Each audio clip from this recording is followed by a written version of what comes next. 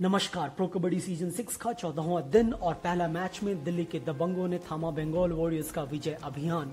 पहले कुछ मिनट में बंगाल वॉरियर्स ने एक अच्छी शुरुआत की। मनिंदर सिंह अपने पहले ही रेड में बोनस पॉइंट के साथ वापस लौटे और दिल्ली की तरफ से नवीन को पहले रेड में कोई पॉइंट हाथ नहीं लगा।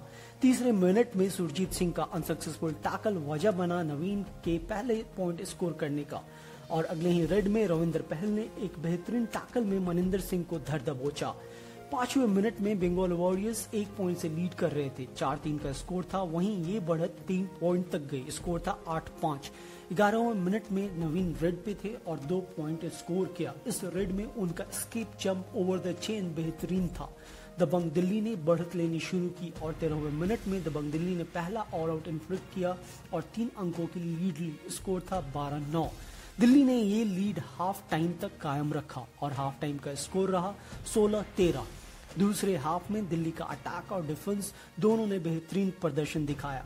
24वें मिनट में चंद्रन रंजीत ने एक 6 पॉइंट सुपर हिट स्कोर किया और दिल्ली ने दूसरा ऑल आउट इन्फ्लिक्ट किया। हालांकि आखिरी के 5 मिनट में दबंग दिल्ली के डिफेंडरों ने गलतियां की और पॉइंट्स लीक किए। वहीं जैंकुल ली लय में नजर आए और लगातार पॉइंट्स स्कोर किया, पर अंकों का अंतर ज्यादा होने के कारण दबंग दिल्ली ने आसान जीत दर्ज की।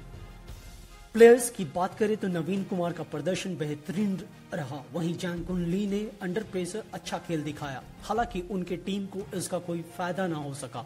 वहीं डिफेंडरों में एक बार फिर द हॉक रविंद्र पहल का प्रदर्शन बेहतरीन रहा। स्किल्स की बात करें तो नवीन कुमार ने अपने रनिंग हैंड टच और अपने escape skill jump over the chain से प्रभावित किया। वहीं जैंकुल ली ने अपने किक से।